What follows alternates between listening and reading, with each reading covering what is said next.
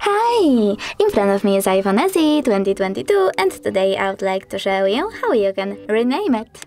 First of all, go into settings and tap on general. Now you need to choose about and click on name. Over here you can type in wherever you wish to.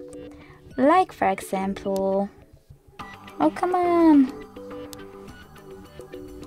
I'm sorry it's taken so long. For example, flower. Then, to save your name, just click on the back button and as you can see, name of my iPhone has changed. Thanks so much for watching. If you enjoyed this video, smash that like button, comment and definitely subscribe. Bye!